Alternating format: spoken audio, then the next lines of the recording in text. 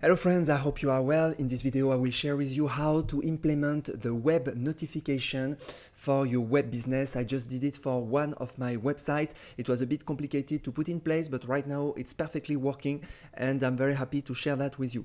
So what is a web notification? Basically it's a nice and very efficient way to reach your audience, to send a message to your audience, to send a link to your audience, whatever it's user or clients. Before that we do that with maybe with email or with Telegram group or with YouTube or with whatever, but with a web notification, basically the user or the client get notified directly on their desktop by having a pop-up window.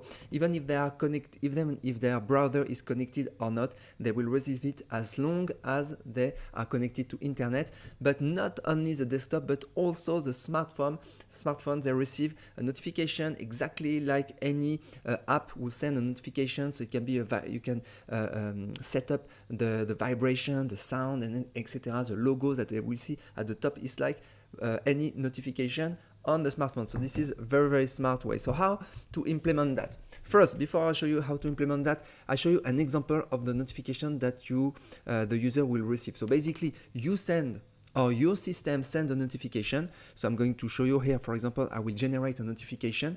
On that website, I've just produced analysis of some crowdfunding investment, and I want to broadcast those analysis to the one that may be interested of it. So instead of sending email that user may not open or be spam or whatever, I just send notification. So I click on OK, and then the notification has already been received. You know, I heard my smartphone, and here you can see that a notification has been sent here, and the user can click and he will access a website. Okay, so here you see a second notification because every browser that have subscribed to the notification system will receive it. And I for the test I register my Chrome, but also Microsoft Edge. So and then the notification is done. So this will be an impression on the user desktop, but also on the smartphone. I receive it on my smartphone. Okay, so so how to implement that now? Okay, not easy, but if you follow step by step, you will be able to do it. First, you need to install Minishlink. Everything is free here, okay? And if you have any problem, I will add all the link in the description. I will put also all the code in the description of the video on my GitHub. And if you want to ask some question, or if you need some help, some coaching, whatever, you will find everything in the description of the video. So first, you need to install Minishlink. So Minishlink, you install it. It depends on your system. Me, I have Ubuntu. Basically, you have Composer. You just do Composer require. You just type this one. Okay, and then it will install the Minishlink, which are all the libraries that are needed in order to make it work. Okay, that's one. Number two, you need to generate a private and public key. Okay, so you just put the 3 lines on the PHP file, and you just load it, and you will receive actually your public key and private key, and this public key and private key will be needed in the next deployment. So next deployment, how it works. So let's first have a look at how it's supposed to work. So basically the first thing you have to know is that the user must subscribe to your notification. He must activate the notification and subscribe. Okay, but it's pretty simple. It's almost transparent. So I will reset the notification on my website. Okay, and here I will clear the JavaScript, okay, clear console, okay. Here you will see all the debugger, okay. So it's like a brand new page, okay. So on this web page, I have activated the notification system. It means when the user will reach this page, he will be asked actually to activate the notification. So it can be done page by page. For me, this page is important, but it can be for your whole website. As long as the user arrives on the website, then the website will ask, hey, would you like to activate the notification? Thanks. Okay. Me, I put it on this specific web page. So I reload and look at what will happen. So the notifications are not allowed yet, and they are not granted by the client. You can see here, the status is default. Okay. And show notification, there will be this pop-up that you have already probably seen for other websites. You see show notification. So user will click either allow or block. If he clicks blocks, then it's over, it's done. It will never receive notification. Okay. If he clicks allow, you can see what's happening. Okay, I've added some log here. So status default, subscribe to notification server. So this client sent a message to the notification server, and he sent an endpoint. What is an endpoint? This is the equivalent of an email. It's like a key, and if you have this key, if you have this endpoint, then you are able to send any message to this client, to this browser. Even if the browser is closed, it will still work. Okay, so this is the endpoint, and you can see here it's here. Okay, so this is a key. It's like a public key. Okay, so what do you do with this key? You have to store it, because later, when you will want to send a message to all your customers, to all your users, then you will have to loop on all the endpoints and broadcast your message. Simple as that. So let's have a look at the technicalities. Okay, so number one, I created some function. Okay, so this is the activate web notification. So this is a PHP function. Okay, but actually this is a script. This is a JavaScript. Okay, so this is on client side. So let me explain a little bit. The log that you've seen comes from that. So here, activate the web notification. So I put the status here of the notification. Notification for the new browser, it's like it's a new functionality. It's a native functionality. Okay, for every browser. Okay, for HTML5, etc. So here, request permission. This is a pop-up that you've seen, you know. So if it's not there, then I create an alert. Hey, you must activate the notification. Blah blah blah.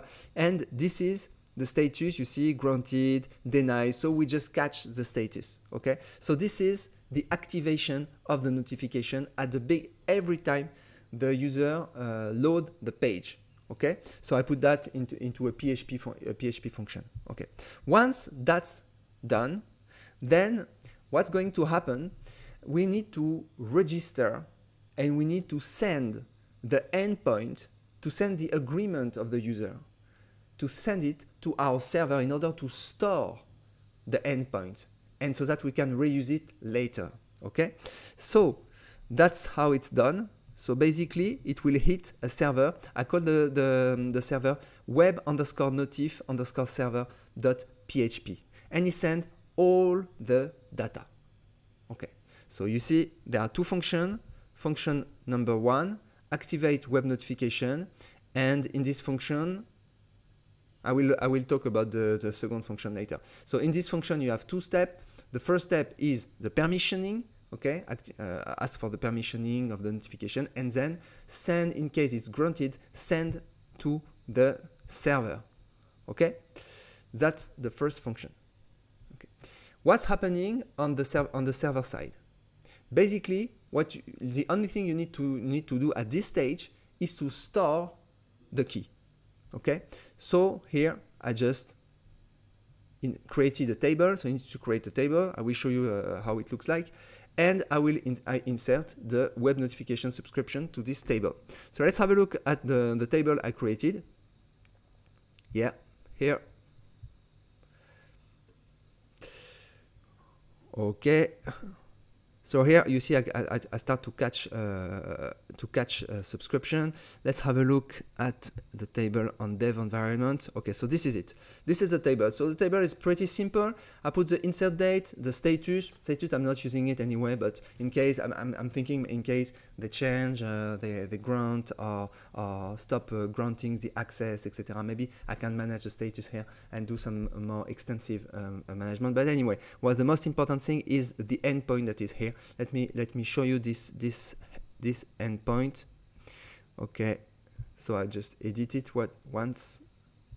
Okay, this is an example of endpoint. So basically, I store absolutely everything. I store all the JSON file. I don't really care because I'm going to reuse it the same way. So I store everything. Yeah, what is important is to have the key from the user, and it's allowed forever. You can yeah. I will be able to send notification. There is no limitation of time. Okay, so that's it, and we will capture and all the endpoint here for all the user.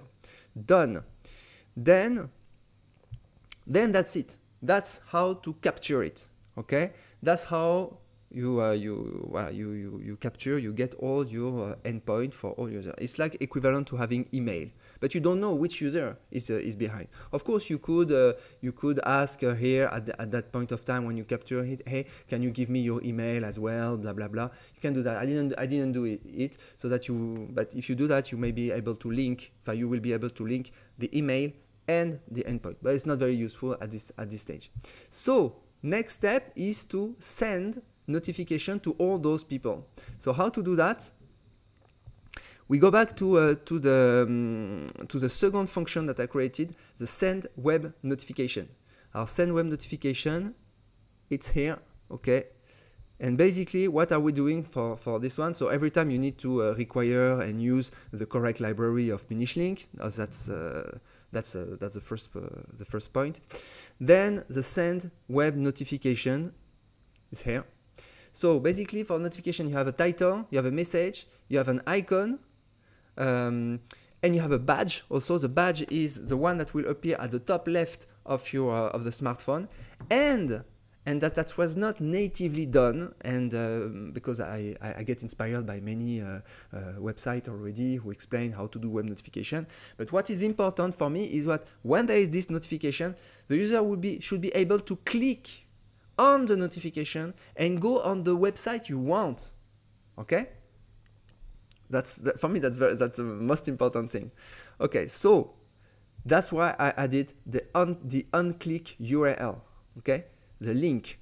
Okay, so send a notification. So we are going to loop on all the endpoint, equivalent of email. Okay, so all these. So we loop on it, and we are going to create the message, okay, the notification.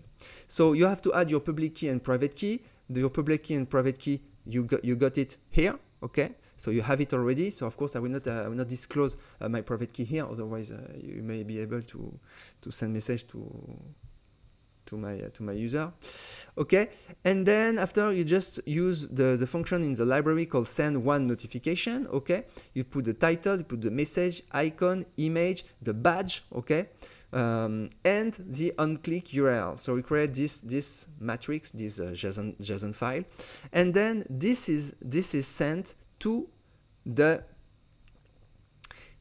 service worker. Service worker is this file, okay. So you need to deploy. You need to deploy those functions. You put it wherever you want, okay, even yeah. And the server, you need to deploy it, but you need to create your own table, okay. Of course, for testing purpose, you can remove the table and everything. And then you have this service worker. So basically, this service worker is doing two things. Number one, it will receive from. So this run on client side, okay? So this service worker receive the notification from my server, from my actual server, from this function, which is send notification, okay? Send web notification. So this will be sent to the service worker, okay? Okay. The link between both are here. Okay, when you register here, there will be this one. Okay, so this is where it's linked between the two, the function and the file. Okay, so here there is a listener. Okay, this is JavaScript as well, and you will receive information. Okay, and you can see that everything is native for every new browser. Okay, Chrome, Edge, etc. And all the information that I've sent, okay, will be received and shown. The native one, body, icon, image, and badge.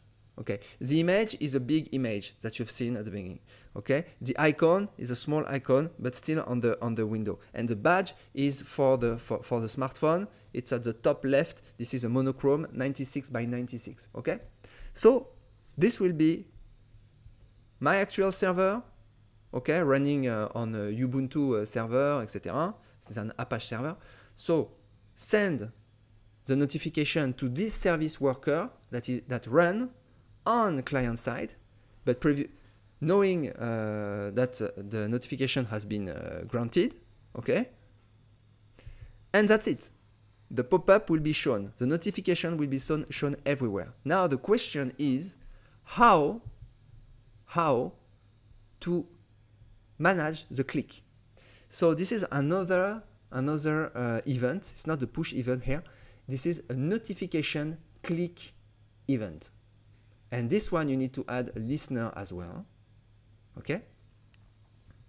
And how it works, basically it will open, where you can see here, clients.open window on click URL. Okay? The data that have been I use the static data actually between the two functions.